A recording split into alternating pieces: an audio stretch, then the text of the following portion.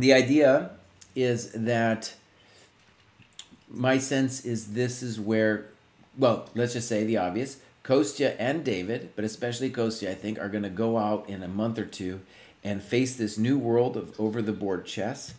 And in this new world, maybe people are going to be much stronger. It's totally possible. But what I am convinced of is that this is the kind of position that A, I think Kostya can get better at, and B, where a lot of people can be significantly outplayed. So what I'm going to do is, before we're going to start this training match, we're going to give them, I'm going to blabber on a little bit, and they can think about this position. And I think I wrote black to move, and I'm not sure I meant that. I'm not sure I meant that. It's actually white to move, so we better change that. Kraai, get it correct, buddy. Get it correct. So it's white to play. White to move, sorry. And so one of the first things that I'm going to do is I'm going to set a poll up. And I'm always bad at setting up this poll, but here we're going to go. So see how I always set up, I say backstrike poll, and then it doesn't work. Open. You gotta hit enter. Okay, let's try again. No, it never works for me. It's like I hit enter, and then you have to hit enter twice. Okay. What is the eval is the question. And then we're going to have one response is black is better. Equal.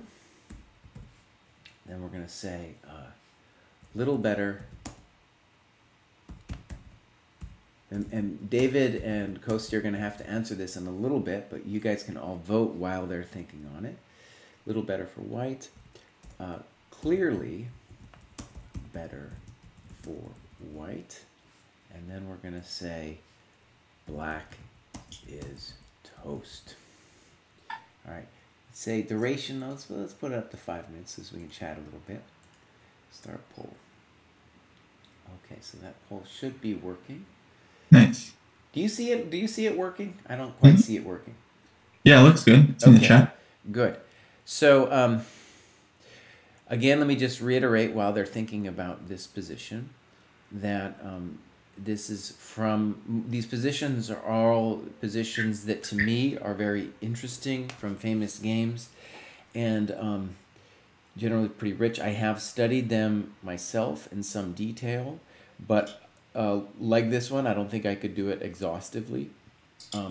I did not do it with the computer, and I think one of the interesting things about not doing with the computer is I'm just seeing it from a human perspective of, you know, what kind of problems, if any, can be posed to either side here from a practical perspective, and then thinking about just what we think is going on in the position.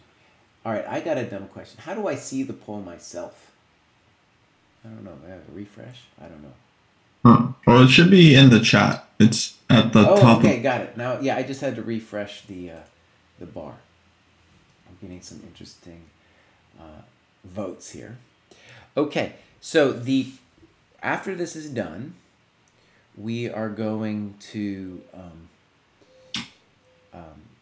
have them play a match, and it'll be 5 minutes each with a 30-second increment, and that is designed to mimic the endgame situations that are now happening, whether you like it or not, where you just don't have that much time, but you do generally get a heavy increment of something like 30 seconds. And learning how to play on that is something that I know that I'm not good at myself, but it's something I need to learn. So I want to give them this opportunity to do that. Also, once the game starts, I'm going to post a link to it in chat. It'll be on chess.com, and you can play along with Guess the Move if you want to, you know, see how you compare to our two giants here. And okay, maybe I'll just check in with them. Any questions from you guys? Any questions from you guys? Questions? No questions. I'm definitely thinking about the position. And yeah, I really like this training technique of playing out with the increment because that happens in every tournament now. Every time. And I basically never practice it. And it's not easy to play an extended game for like half an hour on the increment. Right. Okay. Yeah, almost ready to start. And I think got some votes. Is Kostya loud or is Jesse quiet? Maybe I'll bring my business a little closer. I got in just news. My famous El Gato microphone was damaged, and I sent it back to the people there, and they sent me a new one, dude. They sent me a new one, so that was kind of cool. Nice. David has left the building, so we're going to wait just a touch until he comes back. Yeah, it sounds good. Okay. Looks like the vote's almost over. Why don't we hand the floor first? Oh, and I'll tell you this before I let them just to give people a little bit more chance to vote themselves. What I'm going to do today is I'm going to have Kostya take black, and Sure. 2 reasons. One is last week he had the slightly better position, and also because I want him to play King's Indian structures. And with that, Kostya, why don't we say what are your sense? What is your sense of this position? For me, the evaluation is that if I was to choose, I would definitely take white. I would say white is maybe between slightly better to clearly better. Mm-hmm. But I'm happy to play black. Okay, David, what do you think? Oh, you're still muted, buddy. You're still muted. I would also put white's advantage around like 0.5 or something like that. Okay, good. All right. So what we're going to do is I'm about to start the match, and I will tell chat what I personally think, and I'm going to just get this thing rolling, and I will share with chat in just a second when, what should I say, the actual, the game link, and you can play along with it. So, all right, now get it right. Yeah, really interesting position, guys. Now, let me just say this. I'll tell you my impression of the position. My first just instinct is that white was clearly better because of the better bishop, because of the terrible knights. But this is where I'm interested to see how Kostya plays the position. It's like he's much worse, but in a lot of King's Indian positions, I think black has ideas. And I'm hoping David doesn't lose on time. I'd have to reboot the game if he lost on time. He has only 1 minute to play. I have a feeling it's going to abort soon if he doesn't move. Yeah, he boarded. All right, let's do that again. I'm just going to set it up again, buddy. I know what happened. All right, here we go. D. Pruess. Hello, Kostya. That's why I wanted them to look at it for a little bit, because I knew that ChessDojo. Sorry, Jesse, you'll have to restart it. I know. I'm on it. Okay. Yeah, you have 1 minute, buddy. You got 1 minute. All right, here we go. Ooh, wrong one. Wrong paste. I did the wrong paste. This. Go back here. Oh, darn it. Oh, very frustrating. Okay, hold on. Let's try that again. Pruess messed it all up. I can get this thing.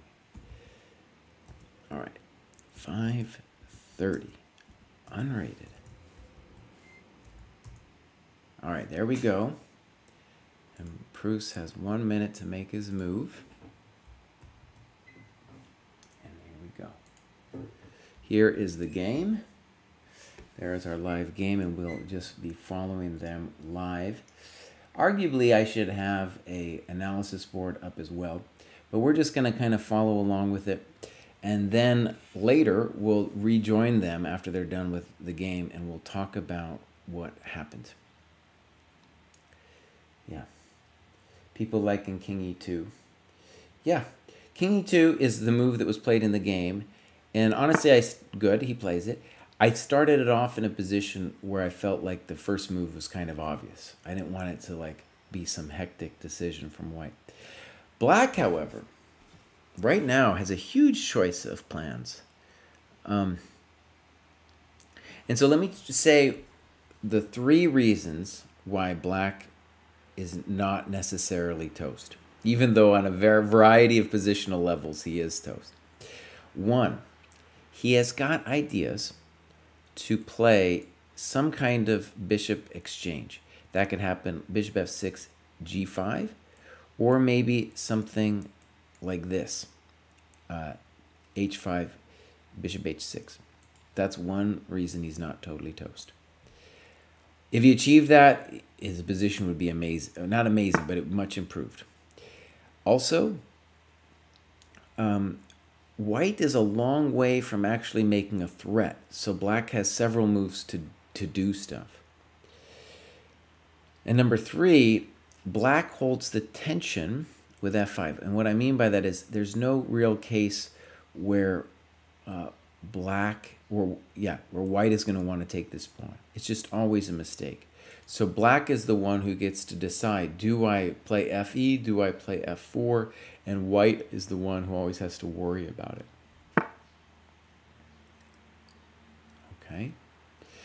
Now knight d7, it can't be that bad of a move, but it's kind of questionable, like what is Kostya's idea right now?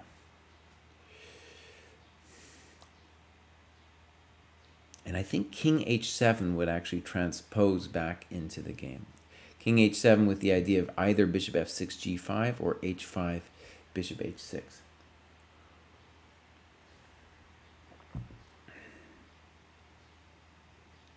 All right. And yeah, cool. Knight. You know, the hard part about it for Kostya is maybe with knight d7, there's a lot of plans that he can no longer as easily do after knight d7. And maybe he told himself a story of like, oh, I have to do knight d7 anyway. Okay, so we've actually transposed back into the game. And this will be a test of Pruess's positional play, honestly, because Petrosian playing white in this position played a very strong positional move. This is a great opportunity, actually, for people to play guess the move here. What should white play? Very beautiful move.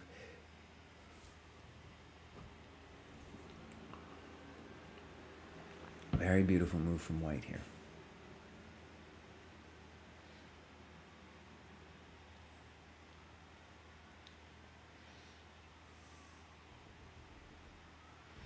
So far, a lot of pawn moves.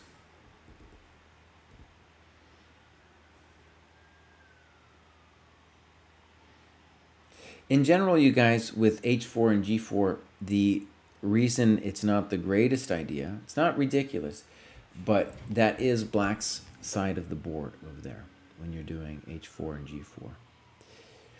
g4, I have some sympathy with g4, but think about it this way too. You really got to make progress on the queen side. So, yeah, if you play g4, it's like, what are you trying to achieve, really?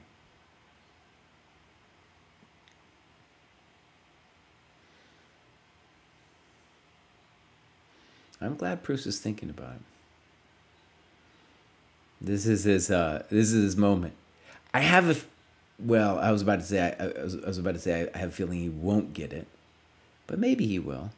And if he doesn't, which he doesn't, then it'll be a teaching moment. I do still think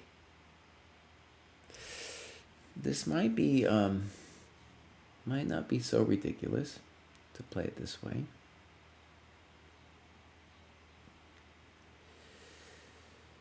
maybe.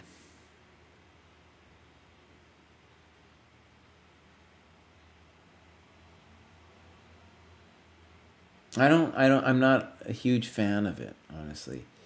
Of this move.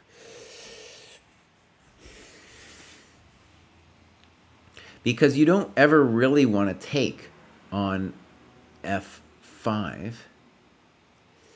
And right now, FG, bishop f6, or just bishop f6 are both interesting opportunities for black. f4 is even kind of an interesting opportunity for black, because then the bishop has to go to d2, and maybe we can do some stuff. The other nice thing about bishop f6 is you can dream about playing bishop d8 and then out to b6 as well, in addition to threatening stuff like g5, bishop g5. What was the best move? The best move, anybody, no one said it so far. Very good, Grand Pacer. Knight b1, exclam. Intending both knight a3 or knight d2, depending on what black does, and then threatening knight c4, going after the weakness on d6.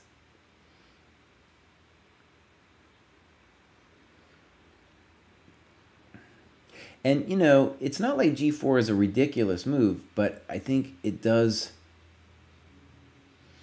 you know, maybe show the difference in class between chumps like me and Pruess and like the Petrosians of the world.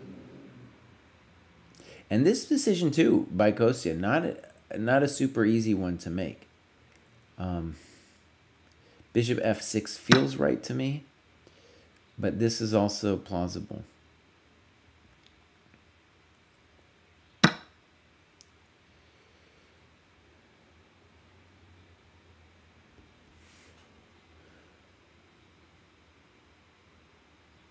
Yeah, I like bishop f6 and if h4, maybe just knight g8. And then, yeah, you know, any kind of motion there on the king's side, I'm happy for as black. I want stuff to happen over there.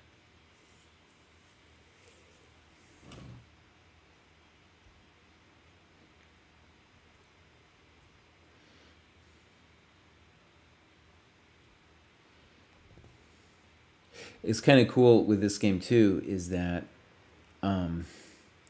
in contrast to the last game where we immediately left the main the main ideas of the game, we kind of fell into line here with it. And Kostya just came up with a move that wasn't on my radar, but I think is at least pretty interesting. So we're going to put the knight on f4. It's going to cost us 2 tempi. And if white has to take it, whether it's a knight or a bishop, then EF is going to be amazing. So Pruess needs to come up with a plan now, right now. And I think a dream could be that you just let the knight come to f4. Okay, that move, knight a4, seems superficial because what are you gonna do next? Are you gonna play like knight b6? In the meantime, this knight g6 f4 is coming.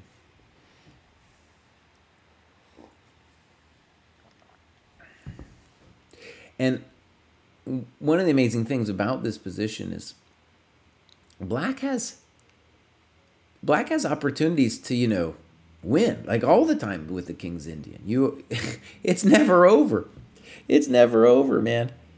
Even when your position is downright rotten, you still have chances for counterplay in the King's Indian.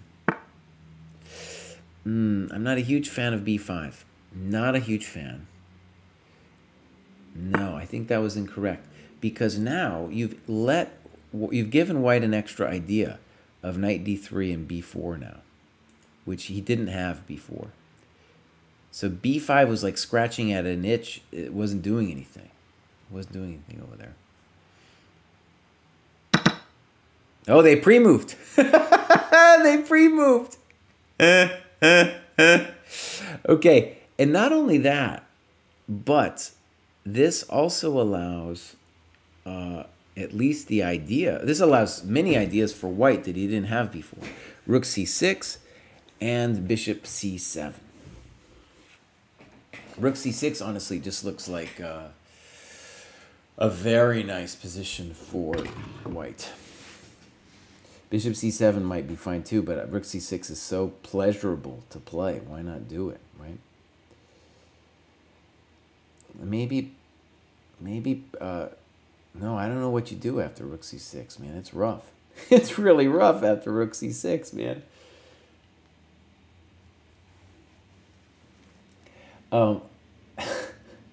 Pre-moving isn't wrong. It's just a skill that I haven't learned, so I'm envious whenever I see other people do it. If you've been watching me playing ridiculous blitz chess recently, I haven't been able to do the pre-move. It's just been too much for me. Yeah. So you can tell that, what was it?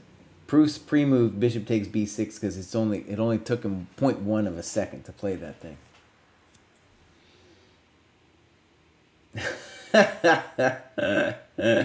They won't tell me the pre-moves. It's true, man. They won't tell me how to do it. Rook c6 is very well. Okay, maybe he's worried about rook c6, knight c7, but you know, excuse me, knight e7, but knight e7, that ain't a good move, you know. At the worst case scenario, you got rook c7. Probably something better than that too. And bishop c7, of course, might also just be crushing. It feels a little looser to me. Okay, rook c6. I like rook c6 a lot.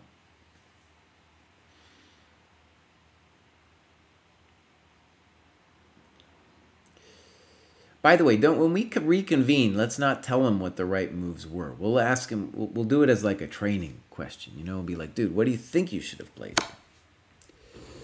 Kostya goes all in, and I don't know what he's intending after king d2. One of the reasons I love that bishop, I wanted to leave the bishop on b6 for a moment, is it's touching the knight on f2, and the knight on f2 controls a bunch of stuff. King e3, I guess, dude, you can do that. You're giving black another opportunity with knight g2. Okay. It probably doesn't hurt anything. I mean, if he goes knight g2 and you go king e2, you're still going to have to go, you know, you're going to have to go back. But maybe he's saying Russians always repeat. I don't know. Oh, DM Hokey, they are totally flexing on me, buddy. Totally flexing on me. By the way, DM Hokey, I got you in the chat here, buddy. I don't know what you're talking about with the desktop audio. I got it down a little bit lower. I can make it lower if you want. I don't know. You were talking about me muting somebody or something. I didn't know what you were talking about, who you wanted me to mute. But now that they're muted, of course, it isn't that big of a deal.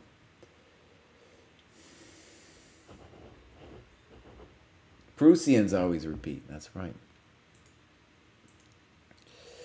All right, here we go.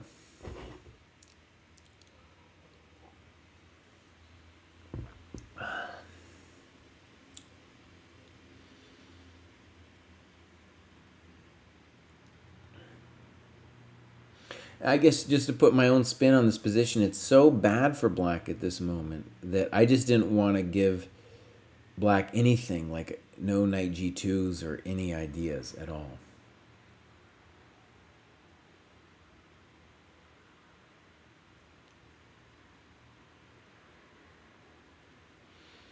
And let's just say the obvious, b5 was a terrible move from Kostya.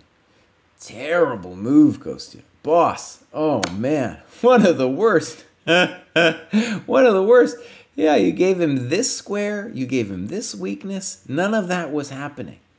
You know, if you just put that pawn back on b7 and the rook on somewhere on the c file, no problemo. Okay, so Pruess is doing a dance that I gotta say is complicated to me, and Kostya is immediately kind of taking advantage of it. Complicated in the sense that, you know, he didn't have to allow the knight. We could have had the position with knight f4 and the king on d2, right? And now Yeah, it's just black has more options. So simple threat, rook takes, and all of a sudden David is having to solve problems he didn't want to solve. Now maybe I'm just being a weenie, like maybe it doesn't matter. Again, maybe the position is so good for dude that it doesn't matter.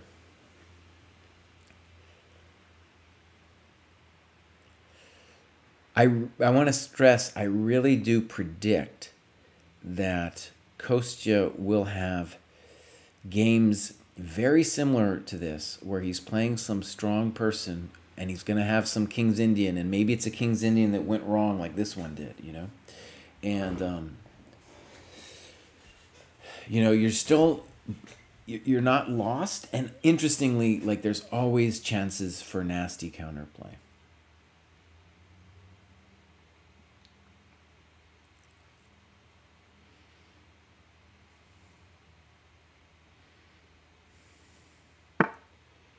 Interesting.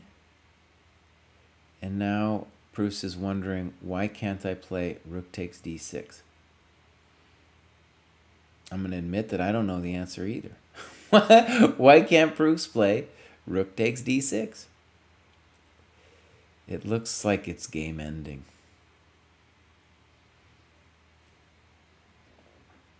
Pruess is running back. Knight b4 would be the maximalist way to knock him out. Knight b4 might be okay. I don't really want my knight to go on the long journey. I just want to take that critical pawn. But it might be fine. Pruess is a maximalist, by the way, though. He will do great, you know.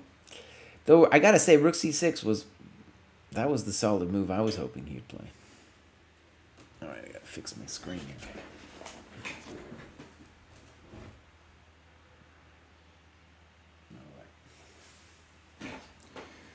Oh, man. There we go. Push him, baby. All right.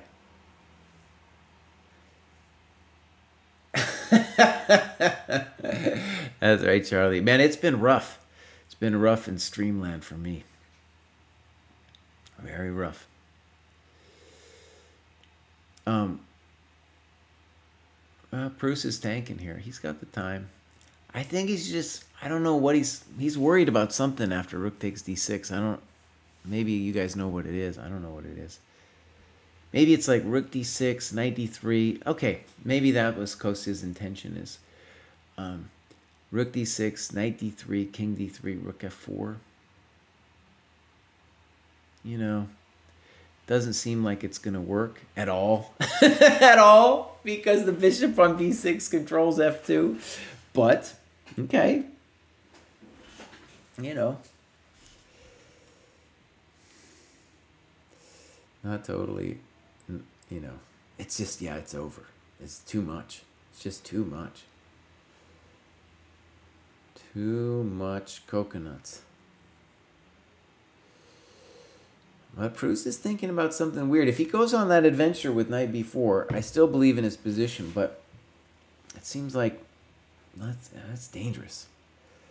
Then you got to worry about knight h3 and all kinds of wildness.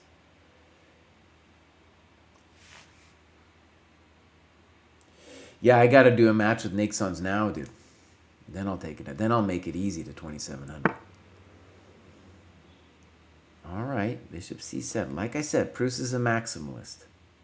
Now, this might work out, but the danger, of course, is that he's abandoning the beautiful control over black's entry squares.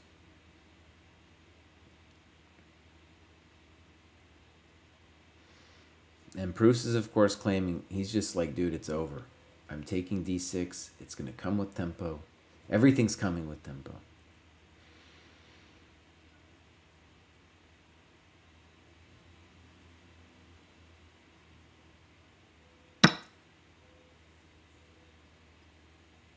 Okay, that's a fighting move.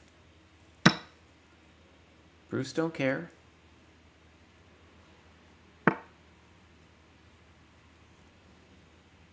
Pruess might have made it difficult on himself, dude. I think Pruess made it. Like I said, he went for the maximalist move. I'm sure he's still winning, but yeah, he's still fine. What are we saying? Bishop d6, bro. Bishop d6.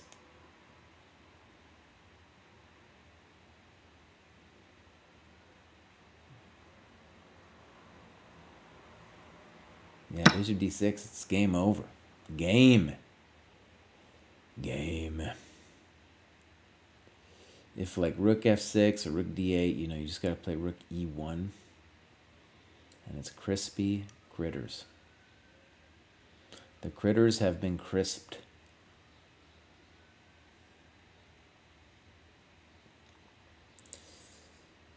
Well, I guess Kostya was it was more like, I don't know if I would call it sacking the exchange. It was more like desperation from Kostya.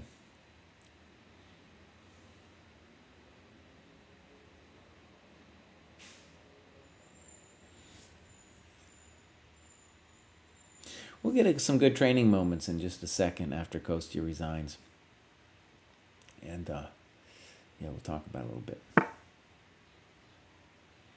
Kostya will not resign. Okay, fight on, Kostya. Fight on, buddy.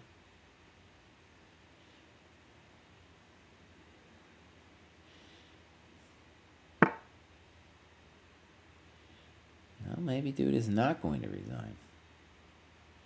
Well, we got to give Kostya some credit, right? Like he's fighting. He's fighting.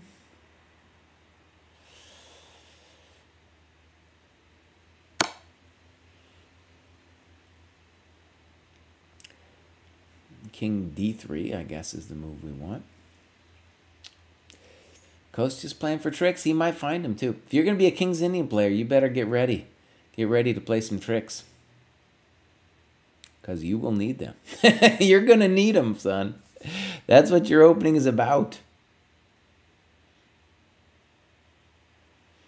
Yeah, this opening is actually, I think it is definitely lost for black, but he is fighting the good fight here.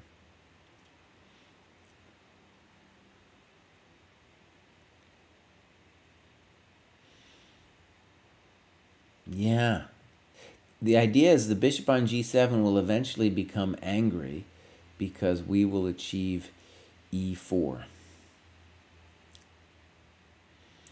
And so, yeah, white all of a sudden, he's winning mostly because of that d pawn, but it is, it's not over, Grover. This is not over, Grover.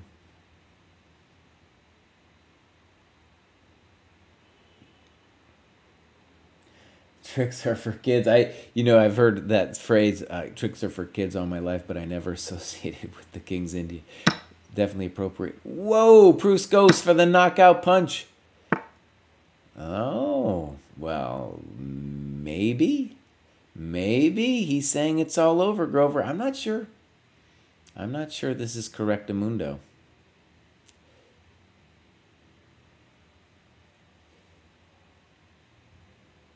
There's some big questions here for Kostya. Now, an issue is going to be that when white plays d6, black will have bishop f8, d7, bishop c5, and then white has to wonder if you play d8, is black going to hold with rook d4 check to the miserable king? Probably not holding, even in that position. And I don't even know if white has to allow that. So this is a clever way to try to end the drama now. And Kostya needs some kind of study-like solution to save himself.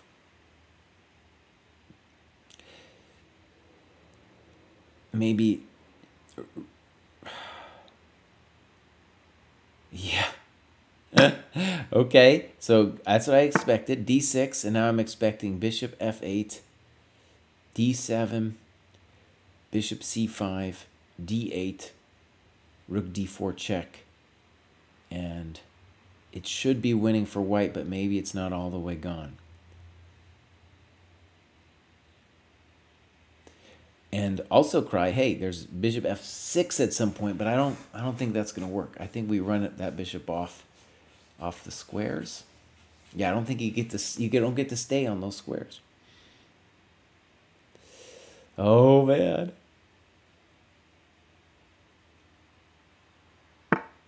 There comes bishop f8.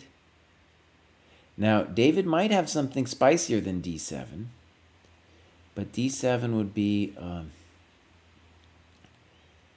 the default solution, right? So go d7, bishop c5, d8, rook d4, queen takes, and then either pawn takes or bishop takes, and then we're saying we're winning because the rook is going to snatch one of those queenside pawns.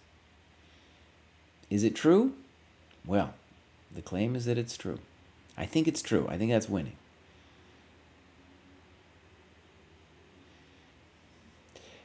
Like we said, David's a maximalist. He could blow it, for example, with rook c8, bishop d6, rook d4. And then all of a sudden the tables are turned.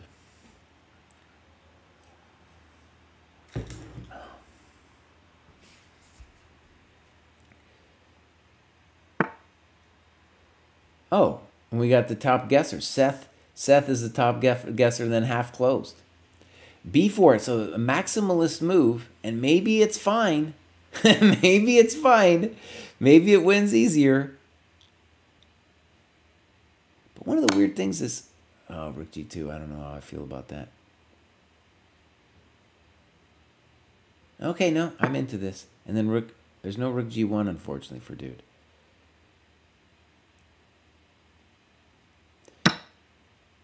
Uh-huh. Okay, Kostya, you're talking to me, buddy. You're talking.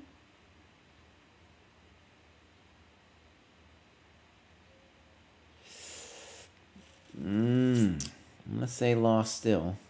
But this one is going to require some technique from David. Notice that with this 30-second thing, it takes a while to get used to because it feels like you're losing on time, and then you're like, no, I'm not losing on time, not even close.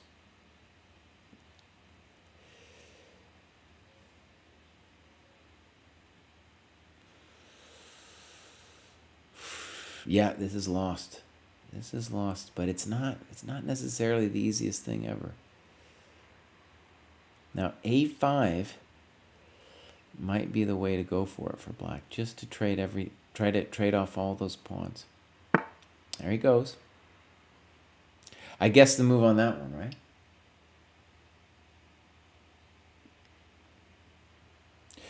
Let's say a bummer for black is that the pawn is on a dark square.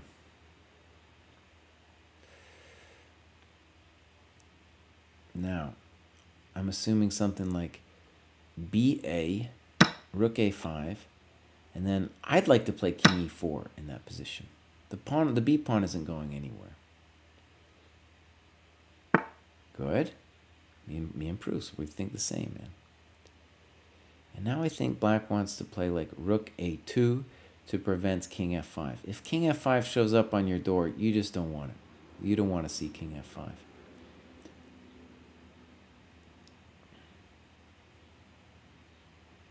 Yeah, I think rook a2 is like, I guess I'll call it an only move.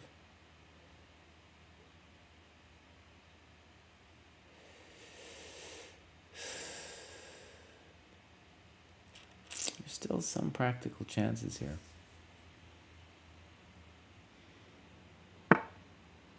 Oh, I'm guessing the move's good now. Now I'm guessing them pretty good. David has time, and he's, so let's say rook b6 is the default move. He might find something fancier than that, though. There he goes.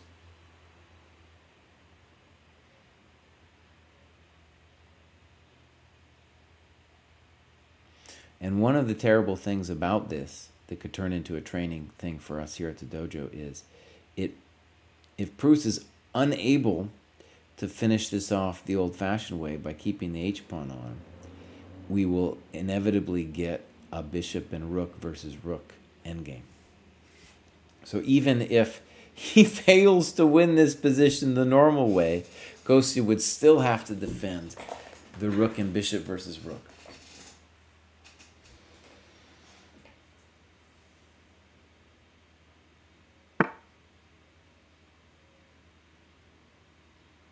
Okay. The really interesting question is,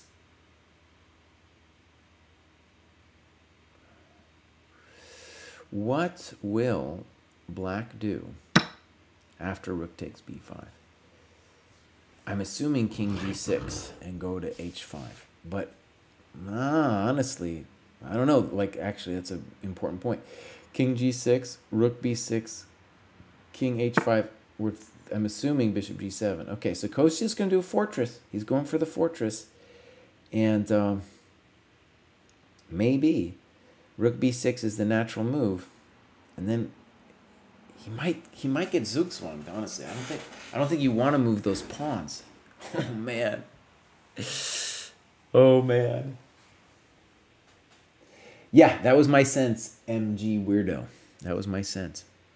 King g6, h5 loses to rook b6, bishop g7. But it would have been a thought for black, especially if you conclude that you're toast here. Because I think you are toast, but it's still a thought. Now, my question is after rook b6, are you in zugzwang? Are you in zugzwang after that? For example, rook b6, rook f8, bishop f6, something like that. Or do you just play like rook f1 or f2? Yeah, it's a real challenge now. It's really interesting, right? It's a challenge to crack the F file. And you know, maybe the simplest way to do it is if you are convinced that rook f6 is winning, and maybe you shouldn't be, but if you're convinced that rook f6 is winning, that's your move. And I'm not actually convinced it's winning. I'm guessing it is, but I'm not 100%. That's a clever move. And I think David is saying to himself, buddy, I'm just going to go around. My king is going to walk around the bishop. And that if you ever move a pawn, that will not be in your favor if you move a pawn, because you'll be weakening your business.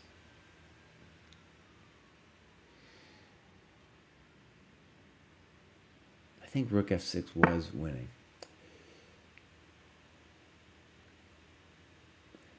Right, so if you don't want to risk that ending with rook f6, you have to do something like king d5 and all the way around.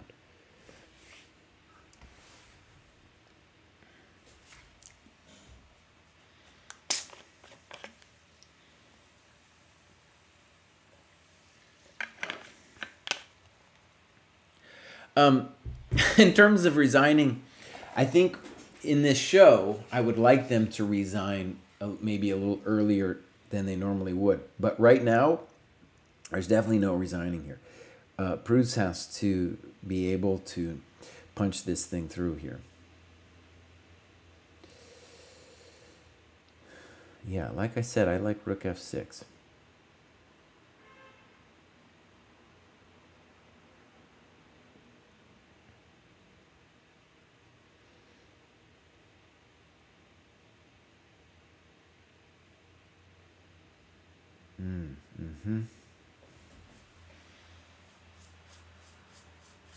Yeah, it's a rook f6, and then the endgame is real interesting. And the way I'm looking at it, I just see black running out of moves, and then we will start winning his pawns.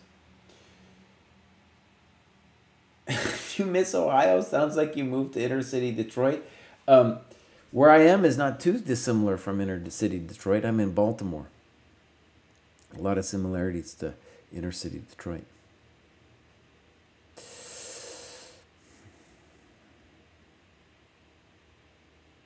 So Pruess is having second thoughts about whether he wants to play rook f6. I'm assuming he can walk around. You know, king d5, and then, you know, you march it up here. If he checks, you can go here, and then we'll build a wall here, scoop the king in, and then do it like that, you know. But would it just be easier to play rook f6 immediately? If he can, you'd like to. Yeah.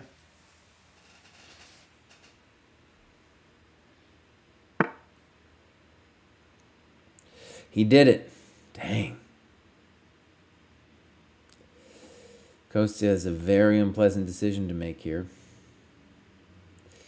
Honestly, if he doesn't take and he just allows king f5, I mean, yeah, you allow king f5, boss. Oof. That's a rough world if you allow king f5. Maybe it's your best. I don't know. It's now practical defense now.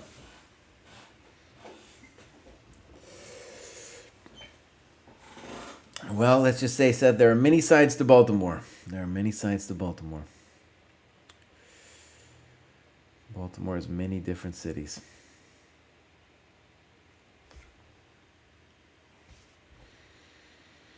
How Kostya, buddy.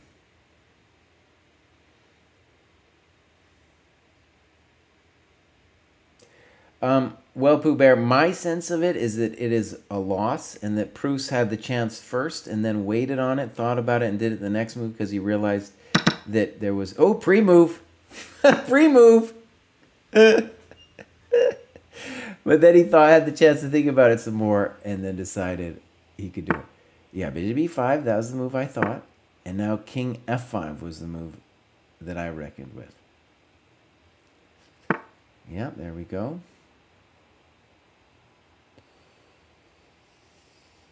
Now, does Kostya have some weird drawing chance? That's the big question. My sense was that he did not, but this is definitely something where Kostya might be able to, you know, if he has a draw, it's some like study-like thing, you know. Maybe immolating his king in some way, so he gets a stalemate.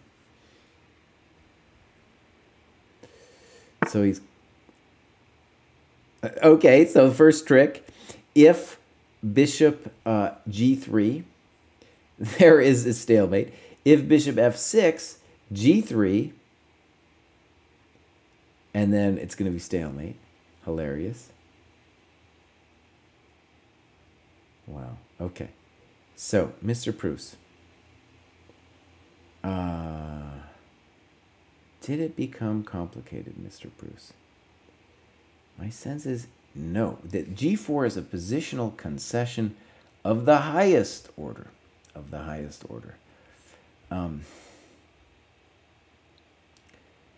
king f6 should end the game. King f6. Yeah, it's pretty basic. Bishop f4. Big questions there, boss. What about g3? What about g3? Oh no, Pruess, what have you done? Am I missing something? What am I missing? What happens on g3? Uh-oh, spaghetti-o. Oh no. Oh no. Pruess is losing his mind. You can see it in the cam.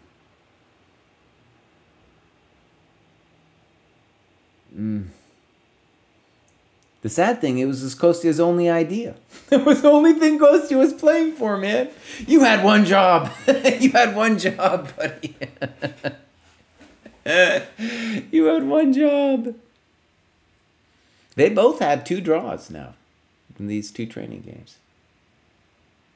Well, h3, the problem is g2, bishop e3, and then black goes and wins the pawn on h3, and then, you know, game over. King f6 would eventually have been checkmate, yeah. He's playing with kid odds. They finally caught up with him. Oh, man. We're going to blame it on Pruess's kid there in the background. Lupin. Wow, tough business. Jesus, I just blundered that at the end. Yeah. All right, I will grab the PGN, and then what I'll do, guys, is I will invite you all to an analysis board, and we'll take it from there. Oh, cool, GD.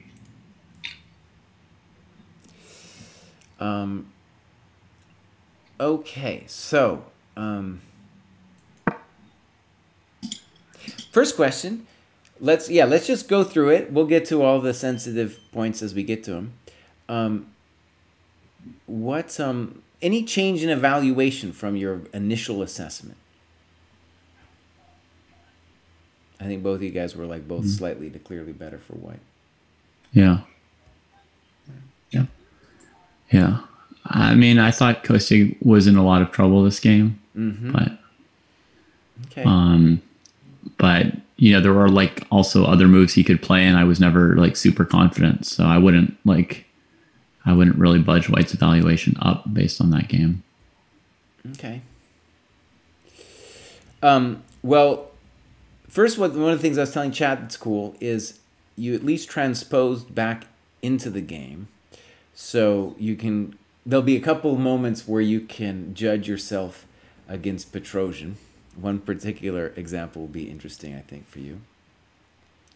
I think, Kostya, that the position, let me put it this way, is very interesting. I think white, my first intuition, as I was telling Chap, was that I felt white is either clearly better or maybe even winning.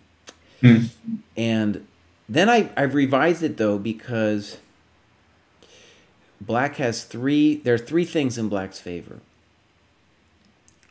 That you hold the tension, like in a lot of King's Indian positions, white can never take.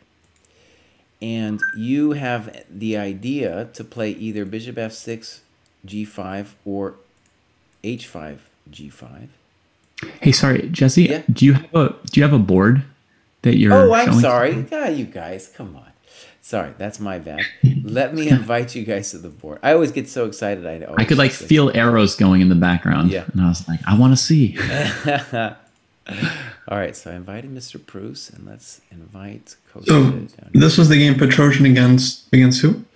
Ivkov, and I'll show the full game after we go through it. So I was saying, right, black has three things going for him. He's got the tension. He's got bishop f6 / bishop h6 ideas, f6, g5. And, you know, with that tension, like at some point, maybe f4, g5. And third, white doesn't have any easy way in unless somebody plays b5. And then there's a way in. And then there's an easy way in if somebody plays b5. Okay. So my sense is the best practical move for black would have been to play h5 immediately. That's what I expected. It's controversial, though, because you have to think about knight h3 then. Yeah. And then I did. And then I did this. I thought fe, knight g4.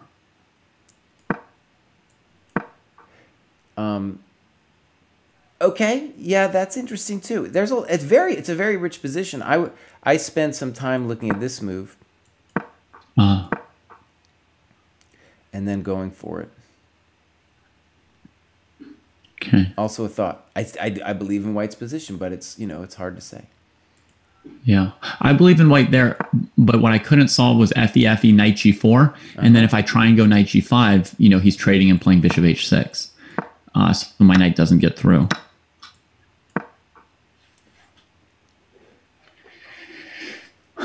And I didn't find somewhere I wanted to move the bishop, and then next move is bishop h6 from black here now. How about bishop d2? Good move, yeah, simple and strong. Okay.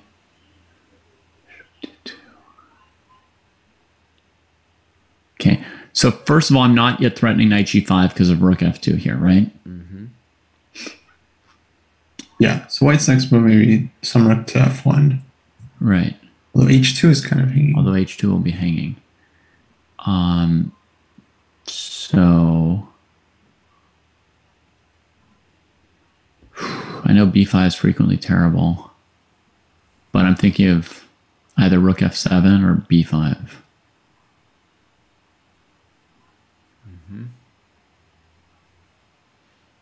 If pawns aren't people, black's only real problem is the knight on e7, right, Jesse?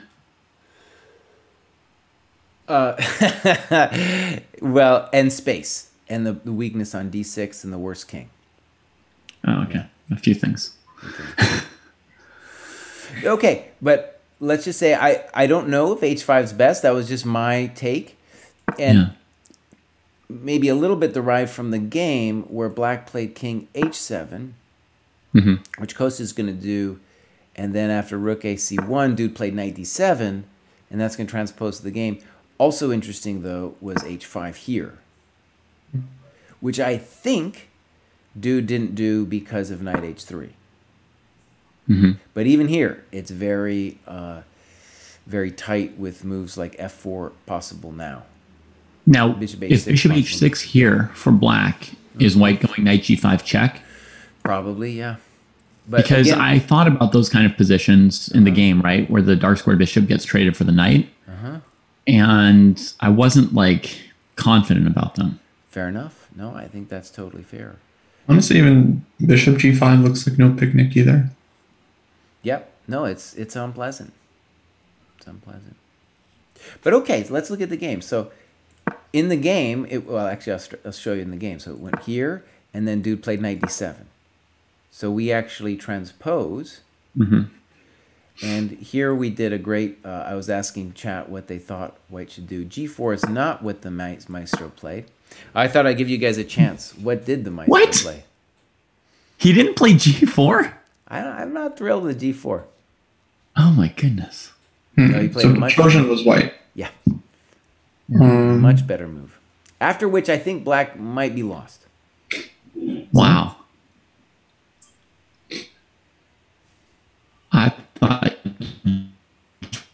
G4 was one like basic thing that I knew that I had gotten right. There was some idea about maybe opening up the f2 square for the bishop so white could keep the bishop on this diagonal. So maybe like just knight d3 or something. But, unclear where it's going though, right?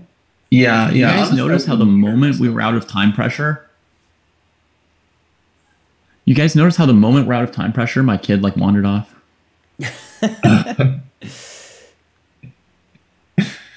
It's like, yeah, actually I can play by myself for a minute, just not when you've got a minute on the clock. No ideas, guys, for white?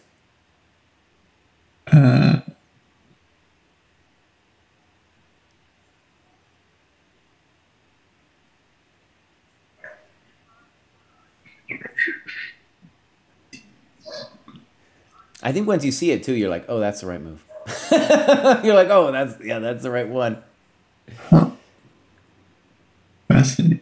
I guess h4 would be another try, but Chad also wanted h4, yeah. But on h4, I was thinking I would go f4, knight f6, maybe go after h5. Why would h4 stop you from playing h5, bishop h6? Well, I don't know, but I mean, yeah, for me, h5, I don't know. I didn't like giving up this g5 square, but I mean, I'm really not sure.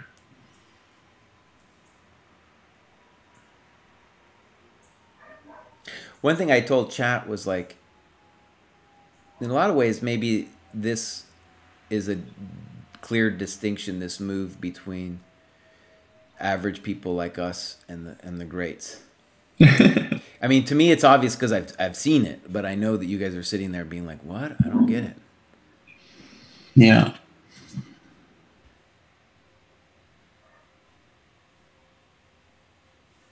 I mean, I have no idea. During the game, I thought about, G4 and Rook C2. Okay, so pretty much was on my mind. I think a lot of once you see the idea, a lot of the what happens in you guys' game will be because Kostya makes a terrible blunder later that will help understand how bad it was.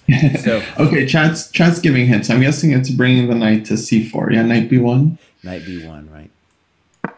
Yeah. Okay, good hints, chat. And one key thing about it is what's amazing is dude is going to play knight a3, and what that will do is if you play b5, then the whole game is changed dramatically because I have c6 and knight b4. Then the knight has something to do. Yeah, that's true. Right? So I'll show that game. Oh, no, we'll go back and show that game later. I didn't think G4 was like abysmal. Good. I think it was abysmal. I thought it was, and I thought this was a really interesting decision for Kostya too. I didn't think that I didn't. What you did, Kostya, wasn't even on my radar, but I get it. It was kind of cool looking. Yeah. In fact, Yeah, honestly, I just didn't know. I'll tell you what. There's many things you could do here, but let's give your move a chance because I think it's here. Okay, so first of all, I want to say knight a4 is not great because you're not doing anything. Yeah. What are you doing? I'm trading stuff off. Okay, so Kostya should have played what? He should have followed his intuition. Right. So yeah, my issue here was that white takes on c8 and goes rook c1. Yeah. And then, I don't know, maybe me and David both felt that if white gets the rooks off, then black is really suffering. Because I felt like I needed a rook to do counterplay against like e4, g4, you know. That's what I was going to do. Well, we could take a look. So snip, here, snip, and I think the basic thing Kostya can do is play. Obviously, knight f4 is going to come someday, but let's improve the bishop. Mm-hmm.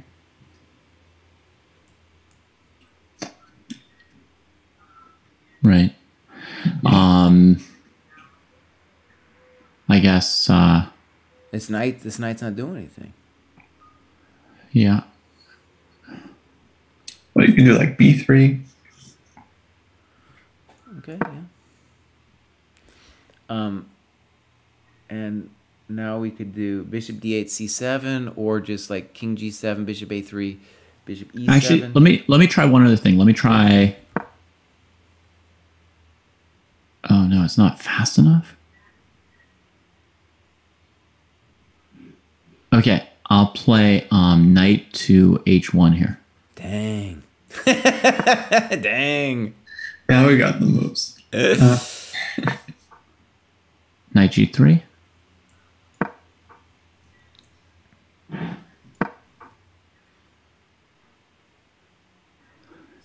Pawn to h3, I guess.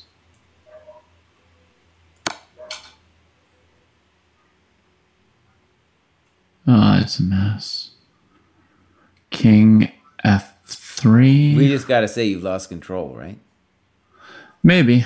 King f3. Knight f5.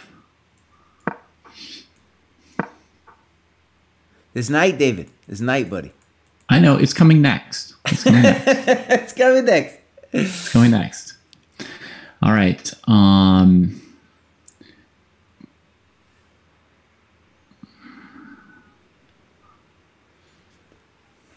Yeah.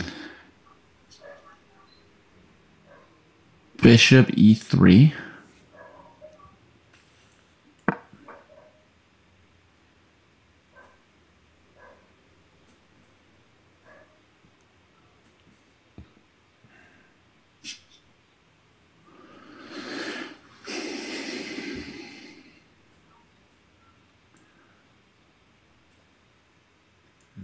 Here. So I'm probably going to end up playing like b3, knight b2, knight c4 anyway from here. And so I got like h5, g4, takes e4. There's all kinds of stuff here. Yeah. Okay. So, but let's go back and now I'm not going to claim that like black's totally out of the woods after this. I just feel like as the King's Indian player, you just like this is the garbage you live for, right? That's why you play g5, Kostya. You're gonna do this to him. Yeah, I don't know. I guess I definitely underestimated the rook coming to c6. that was a big mistake. So yeah, b5. And I spent all my time on g5. And here I didn't fully evaluate anything. I definitely thought I was in huge trouble here. I was pretty confident with rook c6. Yeah, rook c6 looks great. I'm sure you're winning after king e3, but king d2 just made a lot more sense to me. Yeah. Just so that I don't want to give him no nasty check. And then he's going to start doing weird King's Indian tricks like that too, you know? But you're still... Here, yeah, go ahead. Yeah, here I didn't really have much time to calculate. You could have, I guess, played King E2. I don't know. Yeah, I can always go back Yeah. to... I mean, I can always sort of go back and forth with the knight. But, I mean, knight D3 is fine here, Yeah, that's fine. I think. Yeah, this was the move where, like, I went tactical and I wasn't sure. It was great, man. No, this is great. Good. I thought Rook F4 was a good practical chance. Yeah. And I thought this... I'm sure you could have done other things, but I thought that was clean. Okay, yeah, because I looked at King C2, Rook F2, King B1, Knight D6, and then E4 and thought it was kind of messy. It may not matter. Here, I didn't totally understand B4. Yeah, I didn't understand B4. Okay, the calculation... Well, I played D6 first, right? Oh, D6, right. Yeah, yeah. Yeah, so, okay, here was the thinking, right? Like, there's this variation D7, Yeah. bishop takes bishop, D8, rook D4, queen D4, bishop D4. And then at the end, white plays B4 and probably still wins this endgame, right? Easily, right? This is toast. Yeah. So I wasn't sure, actually. Well, I thought I'm in trouble, but my plan is to go G4, bishop G1. I thought actually maybe... But, well, I don't know. I guess king can go to E2. And Yeah, But- this is... probably losing? White has two ways to do it, right? He could go here, bishop Right. takes, rook D6, or he can play B4. right. I don't know which one's better.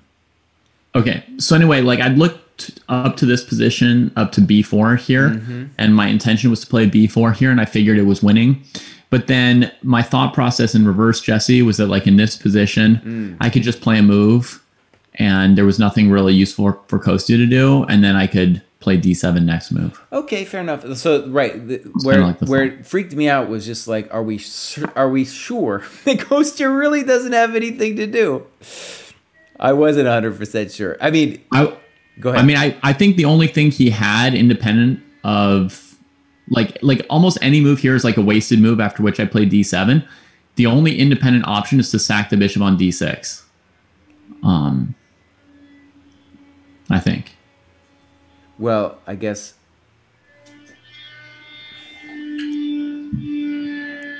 I mean, let's say H5. Let's just play D7 for kicks. We can come back later.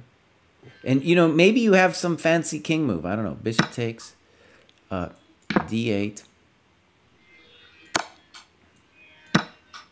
Yeah, rook C8 there seems pretty simple, actually. It might be some simple way, right? And then something like that.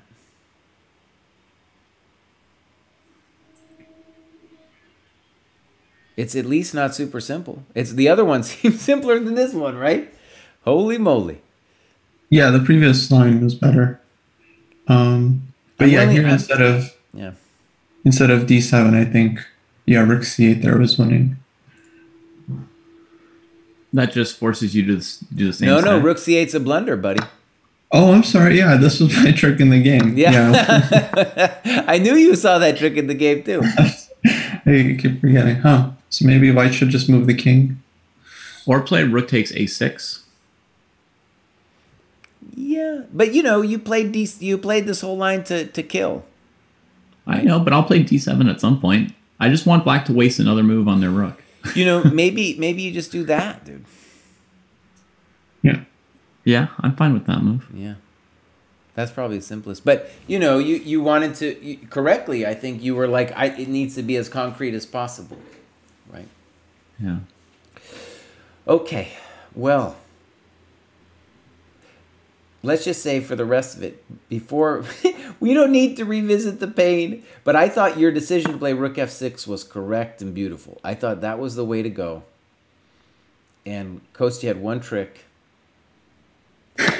Yeah, I know. And, So was this still winning for white? Oh, I thought so. Let's say king f6. Oh, even here. So right, I guess I was just gonna come up. And then bishop check. If bishop check, I think. Just king g6. Yeah. I looked at this position here during the game. Sorry. Hang on. I even looked at this position. Like basically, even if you get this position here, white wins like that. Okay, props, dude. Props. I like that one a lot. Yeah. This is what I was like going for, and I just Nice. got distracted. Yeah. That's really nice. So I thought there was just no way to ever save it because of that. But then I didn't give your king a flight square. I mean, I looked at this position here, and I was like, oh, I can't keep him boxed in because it's stalemate. And then I calculated the long line with the bishop on g3 at the end, and I was like, cool, I'll just like wait with my bishop, and he'll go king h4, and we'll go there, and then I just allowed this anyway. Easy. Okay, let me show you guys the game. So that's cool. Oh yeah, show us. Knight b1. So again, if anybody's interested, this is Petrosian-Ivkov from 1982. And I'll just show the beginning. It's kind of cool. This weird stuff. And here's a question. Okay, Kostya, I'm just going to ask you a question. You just answer intuitively, so immediately. Okay? Do you play bishop d7 or do you play king f7? Yeah. I go bishop d7 probably. You play bishop d7? Okay. I would move my king. Yeah, I think the true King's didn't Indian even player have is to like ask me. king f7. You don't get my bishop, boss.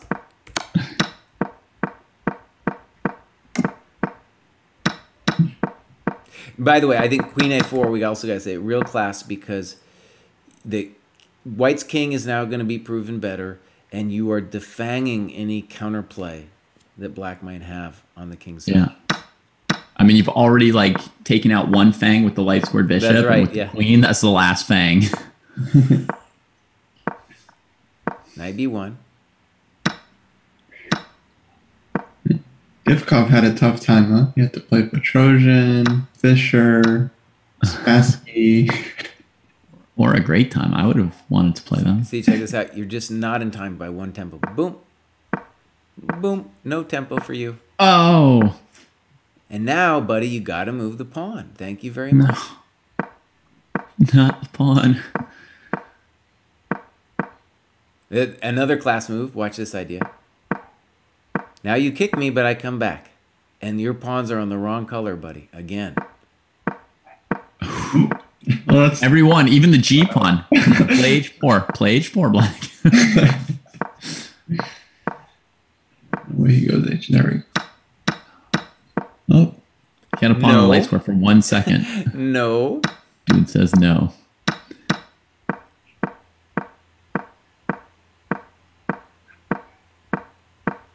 No. Resigns. Oh. Well, actually, he resigned before knight h4 came.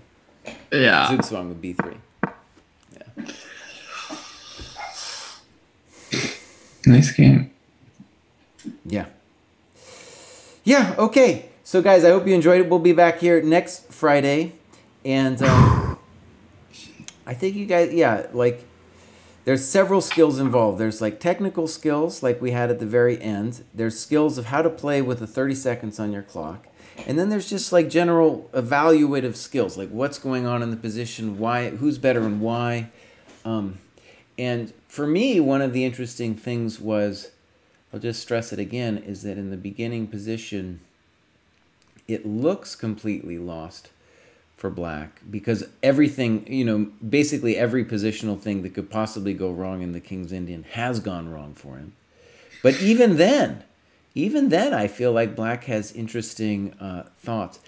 I did this with several of my students. And actually another thought is that even at some points you got to worry about little tricks like this, There are little tricks that can happen.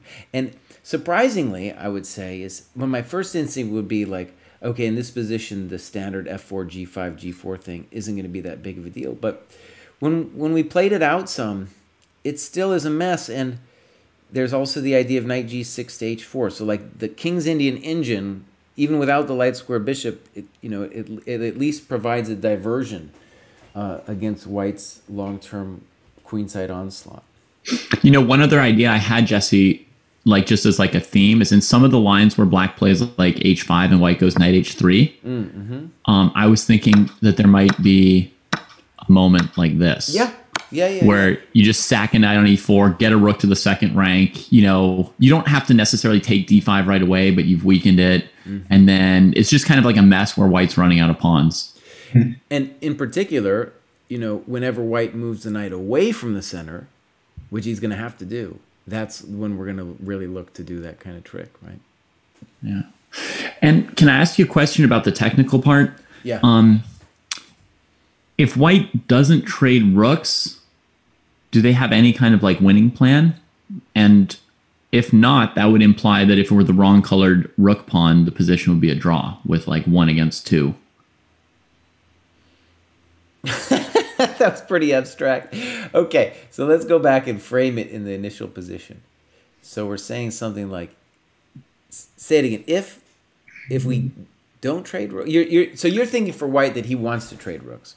I'm talking about like the very end, rook and bishop and H pawn versus rook and G and H pawns. Oh, I'm sorry, I misunderstood you. I didn't see a way to make progress with his rook on the F file other than by trading the rook, which you mentioned that you approved of rook F6, right? And I did it partly because I didn't see any other way to make progress because I have to attack H6 at some point. And I couldn't get my king to H6 with the black rook on the board as far as I saw. And if there's no move other than rook F6, that might imply that if I had the wrong colored rook pawn / bishop, you couldn't win with rook bishop and rook pawn against rook and G and H pawns. Yeah, let me load this here. Yeah, I see what you're saying. And you're definitely correct.